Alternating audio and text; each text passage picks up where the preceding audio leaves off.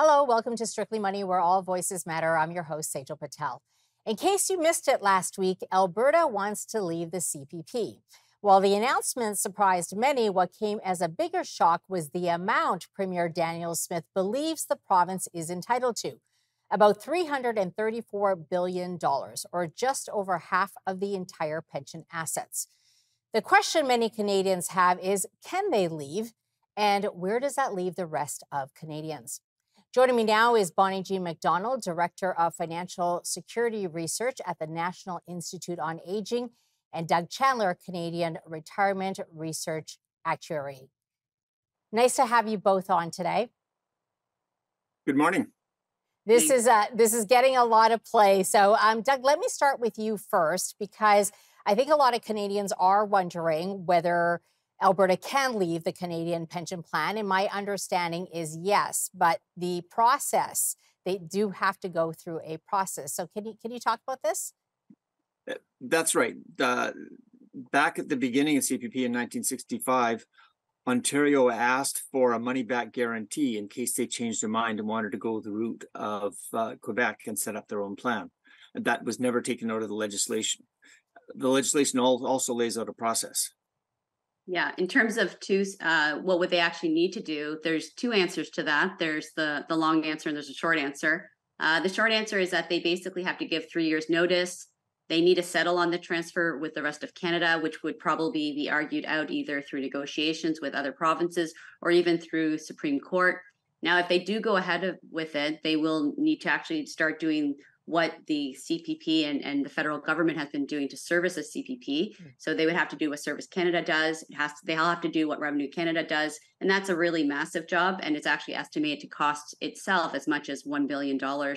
They'd also have to start untangling the contributions between the provinces. They have to figure out how much money is and work is being done in Alberta, how much is being done in Quebec and Canada. And then they'd have to settle this up with the rest of Canada as well as Quebec. And then finally, they would also have to potentially take on the job of CPPIB, which is to actually invest those funds.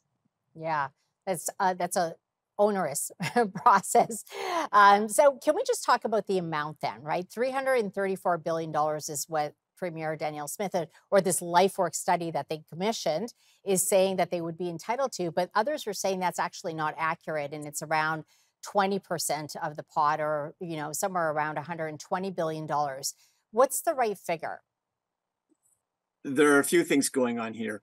The LifeWorks study made a point of saying they didn't have the data they needed. And once Service Canada went through the whole process of interprovincial migration and working out who had contributions in which province, the right figure could be anywhere between $262 billion and $362 billion. And taking account of temporary workers, the people who came from the Maritimes to work in oil and gas construction projects in Alberta, could make that number even smaller. So some experts are saying that technical problems, that's the first problem. The second problem is that some experts are saying that there's a technical problem with the way LifeWorks interpreted the legislation, because it effectively gives investment earnings on investments that were never there because they were used for benefits in other provinces. And that brings you into the range of 20 to 25%, according to those other reports, instead of the 53% that LifeWorks came up with. Okay. And then there are some other people who are saying that the whole idea of the money-back guarantee is wrong, and Alberta should get maybe 15 or 20% of the assets in CPP to put them on an equal footing going forward. Bonnie-Jeanne, I'll ask you this one, because I know Alberta believes it can save somewhere around $5 billion by repatriating their share. Does that sound right? Yeah, I'm going to turn that to Doug. Okay. Doug? Yeah, that's just the annual effect of the windfall on either contributions or benefits. That's just the way the funding process works. Okay. That sounds good. We only have 20 seconds, and we'll start this. You talked about the negotiation with the provinces. That could get pretty difficult. Yeah, it could be. There's no actual requirement for negotiation. That's the position Alberta's taking. Okay. That it's laid out in legislation. In fact, it's probably going to end up either as litigation or as saying the legislation is unclear, it has to be amended, in which case it requires agreement of 7 out of 10 provinces representing 2/3 of the population. Okay.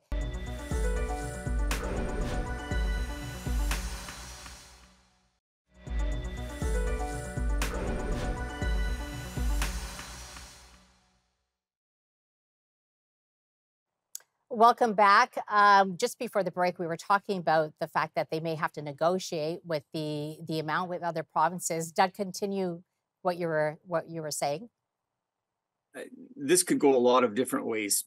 If it gets really ugly, I can imagine, say, Canada doing something like refusing to amend the Income Tax Act to allow for deductions for Alberta pension plan contributions, the way they're taken into account in Canada pension plan and Quebec pension plan contributions.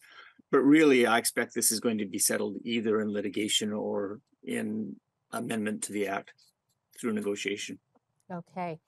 One of the fears that at least I see with CPP and trying to divide the assets, which you both have talked about, is some of these assets are long duration assets, right? Some of them are illiquid. So what sort of impact could that have?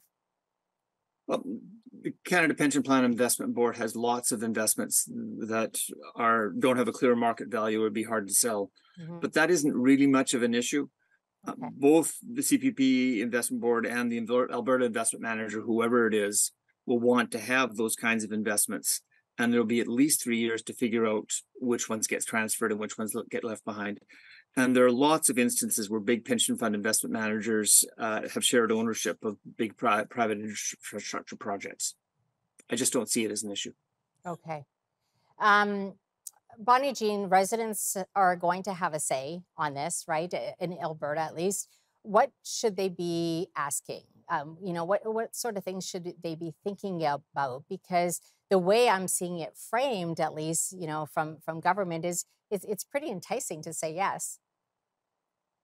Yeah, I mean, I could talk about the rest of the more general Canadian senior experience, but then I think Doug would be best positioned to talk about, he actually is from Calgary and he lives in Calgary, to talk more about the Albertans' perspective. But what I would just say, number one, from the individual's perspective, that even people in Alberta to understand that by leaving the CPP, they are losing quite a bit of protection that exists in the CPP, and that's the government's governance structure. It's very hard to change the CPP, and they would lose that protection by going into a single province plan, and that's just the nature of it.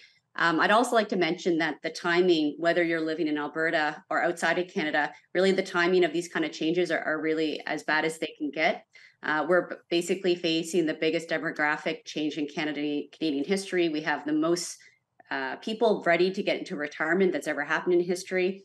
And these seniors are going to be facing, they're going to face basically a perfect storm. They have longer life expectancies. They're going to have less employer pension plans. They're facing escalating inflation.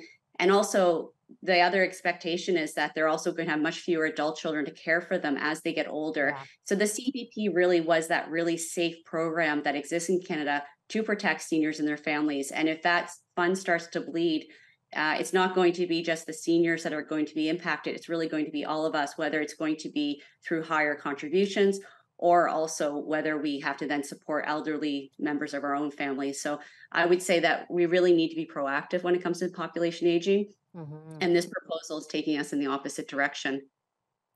Doug, like Bonnie-Jeanne said, you are in Alberta, so you're seeing it from perhaps a different angle. What are your thoughts?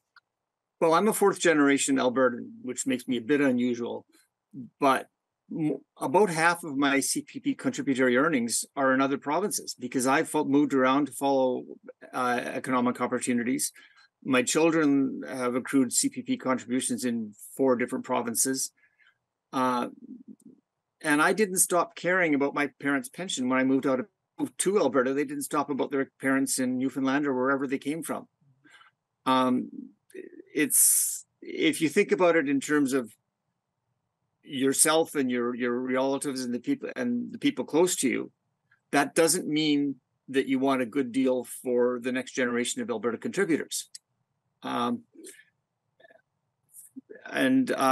think that's, for a lot of people, that's what it's going to come down to. Are they Albertans first or are they Canadians first? And who are the people that they want to see benefit? And do they like that idea of moving around, following economic opportunities, because that's going to continue to happen in Canada. Yeah. We only have 20 seconds left, and I'll throw this one at either one of you can answer that. Do you think that other provinces are paying attention to this and we could see others follow suit? Yeah, I think the other provinces are really focused on, in general, I think people, especially COVID, really woke us up to the challenges that are going to face us with the senior population. And we're really at the just the tip of the iceberg when it comes to our population aging. So I really hope that the provinces are going to, band together to actually come up with better solutions.